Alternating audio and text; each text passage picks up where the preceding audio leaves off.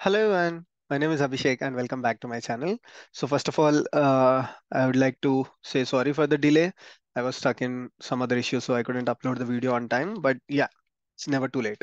So today we are at day 32 of our complete DevOps course, and in this class, I'm going to talk about Kubernetes production systems.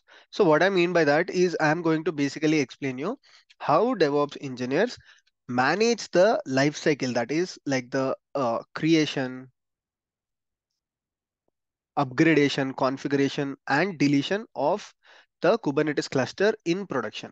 So why is this important? Because when you try to see a lot of people on our channel commenting, or people practicing Kubernetes from various sources like Udemy, an academy, or any other popular YouTube channels, most of the time what I have seen people are practicing things on Minikube or any other popular local Kubernetes setups like K3s, Kind, K3D, or micro K8s. All of these things are like they are very good platforms for you to for you to learn Kubernetes and explore Kubernetes. But you need to understand that all of them are development environments. Okay, so what all of them are, they are basically development environments or developer environments. So even if you go to Kubernetes official Minikube official documentation, you will see that this is just a local Kubernetes cluster and should not be used on production, right? So they are just development environments. But if you try to get into a DevOps position, or if you are being interviewed for Kubernetes or DevOps administrator positions, one of your primary responsibilities would be to create infrastructure for your organization. And if you are using Kubernetes, then your expectation from you would be to also manage the life cycle of your Kubernetes clusters. Now, if you're not using Minikube, K3s, KT, all of these things in your organization, then you should know what is the Kubernetes that people are using in their organizations, or what are the Kubernetes distributions. I'll explain you what is a distribution, don't worry about it, but how people manage Kubernetes on their clusters. Now, firstly, let's try to understand why are they local Kubernetes clusters. Because they are primarily they are not full blown Kubernetes clusters. They don't have usually you set up Kubernetes in high availability or all of these things. These platforms do not support that. Okay, and they do not ensure any issues that you run into production. If you just complain Minikube, they say that, oh, we are not production ready Kubernetes setup, then we don't solve your problems in production. Okay, so saying all these things, let's try to understand how organizations, DevOps engineers, cloud engineers manage their Kubernetes clusters in production systems. Okay, so before that, you need to understand that what is a Kubernetes distribution and what are the popular Kubernetes distributions, because this is where your interview is going to be. So people will not ask you questions on Minikube. People will not ask you questions on K3s. Whereas people will ask you what Kubernetes distribution have you used in your production? And if you have used any Kubernetes distribution, did you manage that installation? Did you manage the upgrades of that specific distribution? So this is where your interview is going to be. Now, what is a distribution? So for any open source platforms, like let's take example of Linux. Okay. So first of all, Linux is a open source free software. So what people have done is they have developed distributions on top of it. For example, best example is Amazon Linux, right?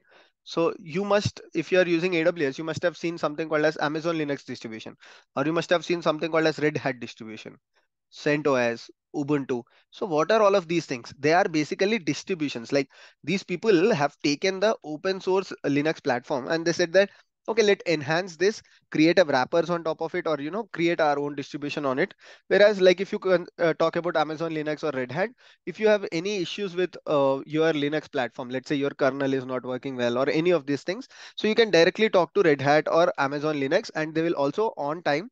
If you're using Amazon Linux, one of the advantages, they will ensure that whenever there is security patches or any of these things, they upgrade on time to time basis. It's not that open source platforms don't do it, but because you are paying for, let's say you're using Red Hat subscription, because you are paying for Red Hat subscription, so they ensure that your operating system or your kernel is safe from all of the security vulnerabilities, right?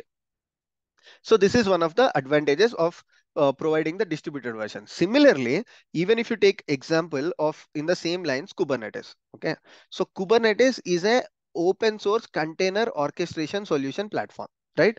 It's a open source COE platform, container orchestration engine or container orchestration solution.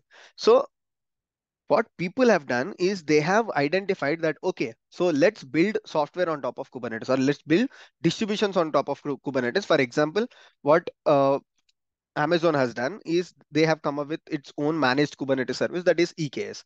Or what Red Hat has done is they came up with their open, distribution called OpenShift.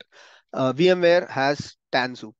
There is something called as Rancher Labs, which has created something called as Rancher.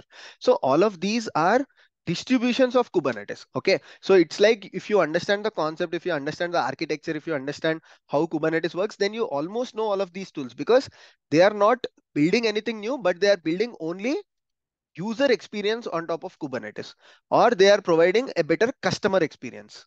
Okay, what is customer experience? Let's say you have any issue with EKS. So you know that you can raise a support ticket with Amazon and it will get resolved as soon as possible because you are paying for EKS. Okay, whereas if you create EC2 instances, okay, and on top of EC2 instances, if you are installing Kubernetes on your own, then if you tell Amazon that, oh, okay, I went into some issue on Kubernetes, then Amazon will tell you, let us know if you ran into some issues on EC2, because that is the software that we are providing you, or that is the IaaS tool or compute that we are providing you. Kubernetes is something that you have installed by your own. If you want support from us on Kubernetes, get into our managed Kubernetes service, that is EKS. Yeah, that is EKS. So there are various distributions of Kubernetes, and why the distributions are popular, because these distributions provides you support. Tomorrow, if you land into some issue with Kubernetes, the open source platform, they will definitely help you, but they have their own timelines, right? So they cannot say that, okay, customer XYZ is running into some issues on Kubernetes, so let me fix their issue. They will have their own priority. Whereas if you talk about the licensed ones, because you are paying them money, so they'll give you instant support. Okay, but what is the order of these distributions, like which distribution is very popular and which distributions are widely used? This is very important again, is because if you are giving an interview, you cannot say that you are using my Minikube on your production system, then your interviewer will immediately reject you. So you should tell them that, okay, I'm using one of these systems. And what are these one of the systems? Firstly, Kubernetes itself. So now you might ask me, Abhishek, you just told me that Kubernetes is a open source software. You don't have support to it. So I did not tell you that you don't have support to it, but it's not a managed, or it's not a distributed, or it's not a platform that is provided by any enterprise like Amazon or Red Hat or anybody who gives you instant support. But the thing is that, let's say you are working in an organization that has some hundreds of Kubernetes clusters on their production. Okay. Now, or they have one single Kubernetes cluster, but with hundreds of nodes or thousands of nodes. Okay. Now, to run these applications, to test these applications, there can be 100 developers. Okay. Or there can be 100 teams with 10,000 developers. Now, if you ask each and every developer to create a EKS cluster, then all of your organization revenue will just go into EKS. Okay. So your organization will go spend a lot of money on just EKS. So what people do is that in their staging, or in their pre-production stages, they just use the Kubernetes systems for local testing, or for testing the applications, for developers who wants to initially test their software. They use K8s or platforms like this instead of EKS. And one more thing is, there can be also enterprises, which can use Kubernetes itself on the production, because again, there is a reason for it. Why enterprises can directly use Kubernetes on their production is because not every organization, they have timelines, like, if there is any issue, it has to be fixed in 1 hour. So not every organization runs into such kind of issues. So there are hundreds or thousands, or 10 thousands of organizations which still use Kubernetes on production, not just these things. So okay, so Kubernetes is the topmost one that is used in production. After that, people use OpenShift. And after that, so I have done some research on these things, read some articles, and this is the order. So after that, people use Rancher. Then there is something called as VMware Tanzu. Then comes your EKS, AKS, GKE. Docker Kubernetes engine. So all of these things falls after that. No, I'm not comparing Docker Swarm with this because they are all Kubernetes distributions. Okay. Docker Swarm is a different container orchestration engine itself. Okay. But these things are Kubernetes distributions. There is a difference between both of these things, right? Okay, so now as a DevOps engineer, you should always project yourself to an interviewer that you're not using Minikube or MicroK8s or kind of these things on your production system, but you are using one of these things on your production system. So what is the difference between installing Kubernetes directly versus installing Minikube? So if you are using or installing Kubernetes, that means to say that you are installing Kubernetes with all the capabilities for an enterprise. Okay, for example, just give an example. Minikube can run on a single node architecture with just two CPUs and 4 GB RAM. Whereas if you are actually dealing with your Kubernetes cluster in production, you will need a lot of capabilities. Like your etcd itself will take a lot of storage and memory, and then you have your EBS volumes if you are installing on AWS, of course, or else if you have your storage related things and you have all of your components that are in full blown capacity. So that is the difference between Minikube and Kubernetes. And one more question before I show you the demo in live, because I know you are all very excited about the demo. I'm going to show you how we are going to install, not like Minikube or something, but we will use a tool called KOPS, Kubernetes Operations, and I'll show you how in real a cloud engineer or DevOps engineer installs and manages their hundreds of Kubernetes clusters. Okay, but one more question is, what is the difference between Kubernetes and EKS? Okay, so the difference between Kubernetes and EKS is, if you are installing a couple of EC2 instances and if you install Kubernetes on top of it and make a cluster, that means to say that you are managing this Kubernetes cluster, and Amazon will not provide you any support on issues with the Kubernetes, whether it can be misconfiguration or whether it can be any kind of issue on Kubernetes. Whereas if you are using EKS, then you get support from Amazon. That's the only difference. Rest of the things on EKS, they, because this is a managed and supported solution by Amazon, they just have some wrappers, they have some additional scripts, they have something called as EKSCTL. So you can consider this as again like a distribution of Kubernetes that is provided by Amazon, which has some additional wrappers, which has some additional plugins and command line options. But end of the day, the solution is the same. Okay, now let's move on to the topic for today. That is how DevOps engineer manage their hundreds of clusters on production. So one of the primary tool or one of the most widely used tools is KOPS. That doesn't mean that there are no other tools. So you have tools like KubeADM, you have KubeSquash. There are multiple tools, but KOPS is the one that is most widely used. So let's talk about KOPS. So initially, if you talk about 4 years, 5 years back, or 6 years back, KubeADM was the one that was most widely used. And even I started learning Kubernetes or creating the clusters using KubeADM. The only difference is with Kubenium, you have to do a lot of manual activities. And whenever you are talking about the upgrades or configuring or modifying your Kubernetes clusters, Kubenium does not have that smooth way of handling things. Whereas KOPS is basically Kubernetes operations. Okay, so that's why it's called KOPS. Kubernetes operations, right? So what KOPS brings you is, for a DevOps engineer, one of the most important thing is not just the installation, but you have to deal with upgrades, right? Then you have to deal with modifications, you have to deal with deletion of clusters. So all of these things, which is called as a life cycle of Kubernetes. Okay, so you have a life cycle of Kubernetes that is managed by KOPS. So that is why KOPS is one of the most widely used tools for installing Kubernetes. Whereas if we go for the other options, let's say if you go back to the previous slides, so you have OpenShift, you have Rancher, you have Tanzu.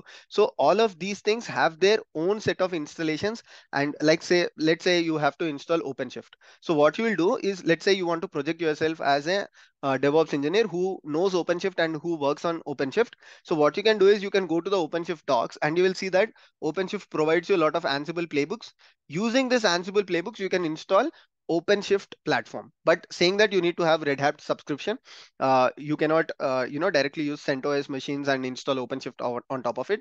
But you have to create Red Hat virtual machines on your Amazon Linux, and on top of that, you can download the Ansible playbooks that are present on the OpenShift documentation, and you can install Ansible on top of these things.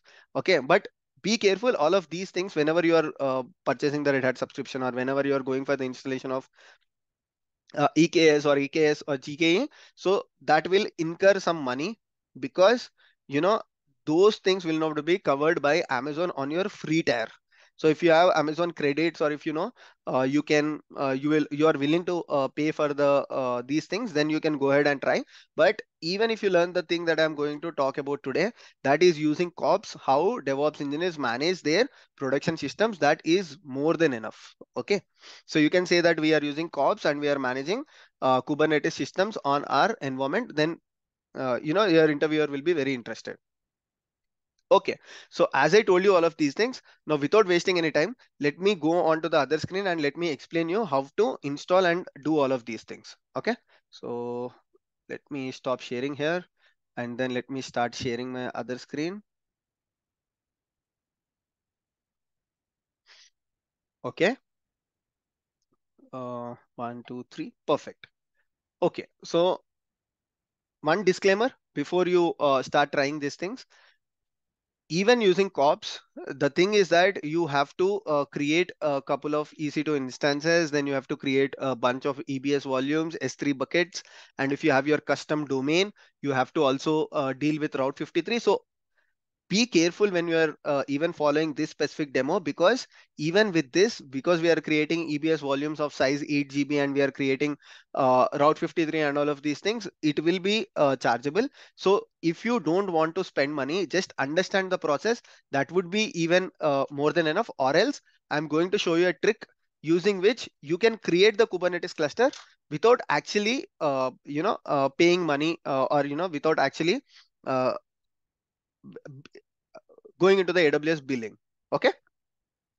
So the first thing that you would do is configure the AWS CLI itself, right? So if you want to create this Kubernetes clusters, you can follow this specific GitHub repository called Kubernetes Zero to Hero, where I have written the steps, each and everything. Like, you can simply follow these steps and understand the process, or you can try out by yourself as well. So start this repository. In future, I'm going to add more and more contents regarding Kubernetes into it. So firstly, there are three prerequisites for this specific installation. You need to install Python 3, because AWS CLI requires Python 3, and you also need kubectl, because you are going to play with your Kubernetes clusters. If you just want to install and leave it, then you don't need kubectl. Okay, if you just want to learn the installation. So Python 3 and AWS CLI are the dependencies. So either you can carry out this specific demo on your personal laptop, or you can also do it on your AWS. Okay, so if you want to do it on your AWS, you can create a EC2 instance.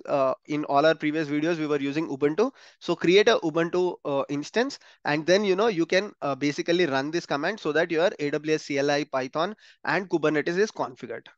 Okay, so these are the steps that are required for the dependencies. So I'm not going into the dependencies, because I have explained all of these things in the previous classes as well, how to install Python 3, AWS CLI, and kubectl. If you haven't followed, the steps are also available in this specific GitHub document. Just get the repositories that are required, and then perform an apt update, then install Python, kubectl, and then set them to the path.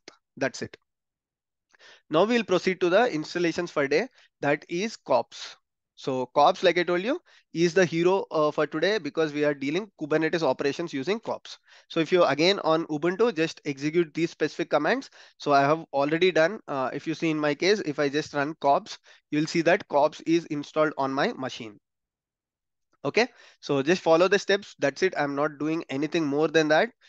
After this comes the interesting parts, that is, you need to grant your AWS CLI IAM user with this specific permissions. So if you are using the AWS admin user itself, like in my case, what I'm done is, because I'm going to perform demo, and I know that I don't use AWS IAM users in the production. So what I did is I just use the AWS admin user. Okay. So in the previous classes, I told you how to, basically log in into AWS using your CLI.